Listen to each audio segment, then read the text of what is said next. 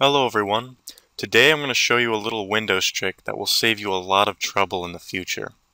Now you may have come across a situation in the past when you tried to open up a file in Windows, but rather than opening it up, it gives you an error message that says access is denied.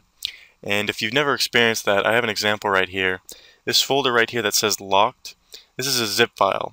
When I try to open it, it gives me this message. It says Windows cannot open this folder. Access to this folder is denied.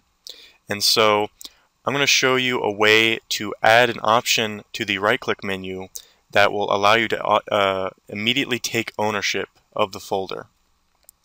And in the description of this video, I've included a link to that file.